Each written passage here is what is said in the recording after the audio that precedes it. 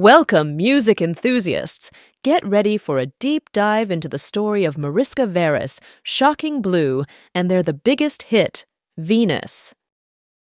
Mariska Veres was born in 1947 in The Hague, the Netherlands. Music was in Mariska's blood. Her father, Lajos Veres, was a Romany violinist, and she immersed herself in music by playing piano alongside him.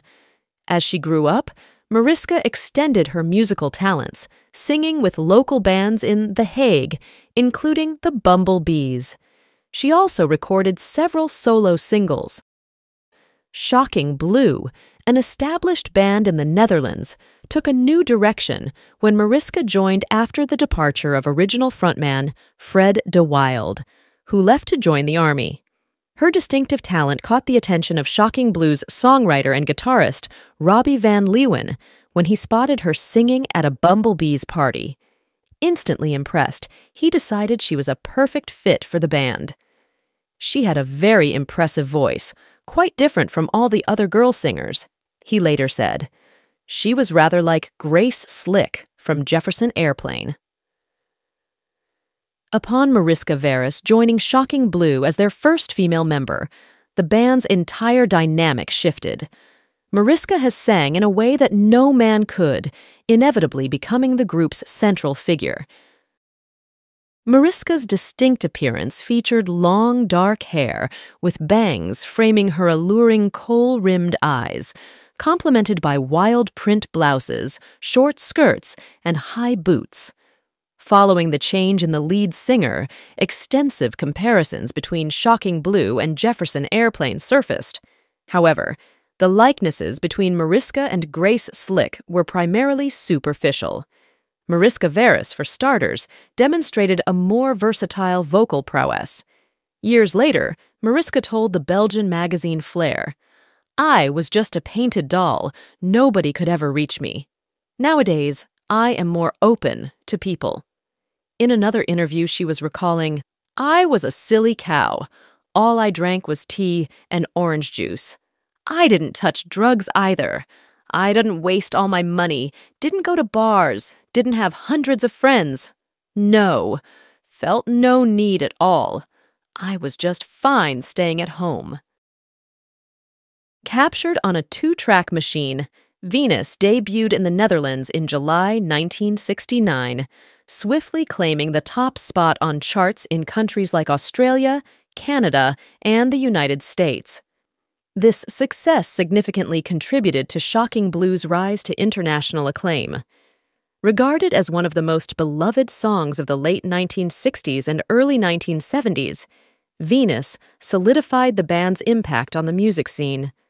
Mariska later told in an interview, "I remember well when we heard we were at Wonder One. We were rehearsing, but we didn't have any time to celebrate. Just record a song, the next day traveling again. That was all." For some, the song may have sounded strangely familiar. This is because it borrowed its irresistible melody from an early 1960s rendition of the folk tune, The Banjo Song, recorded by Mama Cass's initial band, The Big Three. However, the majority remained unaware of its origins, and the colossal tune proceeded to sell 7 million copies worldwide. The song's introduction reveals clear influences, commencing with resonant suspended guitar chords reminiscent of Pete Townshend's Pinball Wizard from The Who's Tommy, released just a few months before Venus in March 1969. What's the meaning behind Shocking Blue's Venus? In Roman mythology, Venus is the goddess of love, beauty, and fertility. It serves as an ode to the captivating allure of women, narrating the tale of an irresistible, beautiful, and mysterious woman who enchants those around her. The lyrics suggest that the woman is enigmatic and that no one could escape her charms. Venus was written by Robbie Van Leeuwen, the guitarist of Shocking Blue. Van Leeuwen was inspired by 2 classic songs, Taurus by Spirit and Fire by Jimi Hendrix. The song contains a catchy guitar riff and a simple but effective chorus. In 1988, Mariska told in an interview about thundering fame that fell on her and bandmates' heads. "Well, there were gigs where things went out of control, where they demolishes things in halls with open-air concerts. In Japan and in Israel, I remember well, had my own bodyguard. We were transported in an ambulance. We couldn't walk on the streets. It was really scary. When walked next to each other and people all around us tried to grab us. So what I did, I started to pinch them back. Everybody wanted to touch me, but it was scary, so what I did to keep them away is to twist their skin. In Japan, they tried cut my hair. And the funny thing is, they were wigs. I don't have straight hair. I always wanted to have straight hair. In the past, I ironed it on an ironing board. In those days, I wanted straight hair, so what's better than a wig? But nobody ever knew. Venus stands out as a classic track on Shocking Blue's At Home LP. Equally catchy and memorable are California, Here I Come and Long and Lonesome Road, along with the captivating Love Buzz.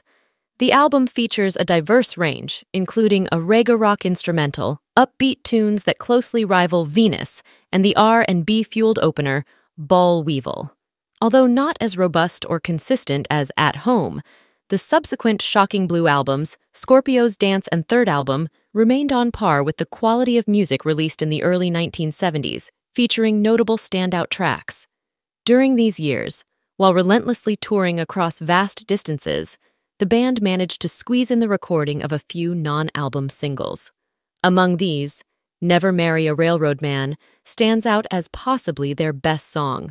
Despite achieving #1 status in the Netherlands and earning gold records in Germany and Japan, this mid-tempo track, with its memorable staccato guitar riff and lingering vocal melody, curiously failed to make an impact in America. In the USA, Shocking Blue's success since Venus had been limited to the lower reaches of the top 100, and surprisingly, they were never widely popular in England. In 1973, the downward spiral began. The band experienced their initial setback with the flop single, Let Me Carry Your Bag, which failed to make an impact domestically or internationally. Robbie Van Leeuwen, the band's creator and sole songwriter until then, showed signs of exhaustion after 5 years of relentless touring, continuous recording, and the burden of songwriting responsibilities reflected in the lackluster quality of this record. Tensions escalated with their label, Pink Elephant, and before long, they faced the departure of original bassist Klaasje van der Wal.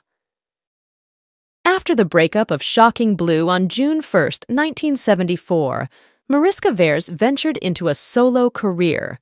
Perhaps unsettled by the sex symbol label, she adopted a different image in the late 70s, opting for short hair and long dresses on stage.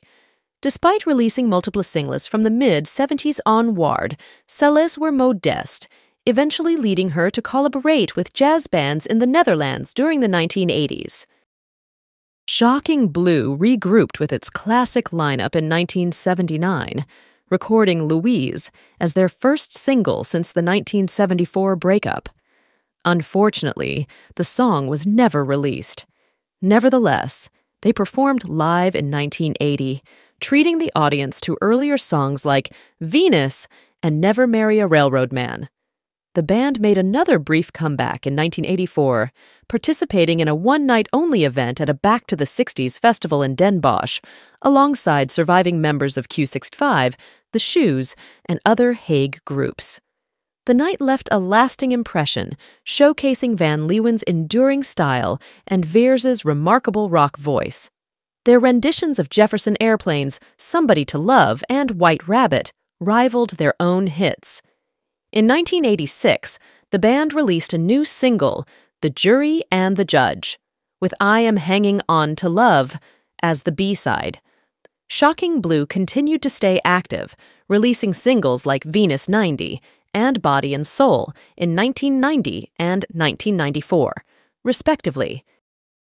Mariska continued a solo journey, exploring diverse genres dear to her, founding the Shocking Jazz Quintet in the 1990s. A decade later, she released the Romany jazz album Gypsy Heart. In 2006, Mariska Veres passed away at the age of 59.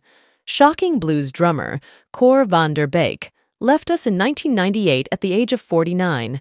The band's bassist, Klaasje van der Wal, departed in 2018 at the age of 69. Shocking Blues' legacy is etched into the annals of music history. Beyond their chart-topping success, Shocking Blues' ability to transcend time, captivating audiences with a unique sonic signature, ensures their enduring impact on the global music scene.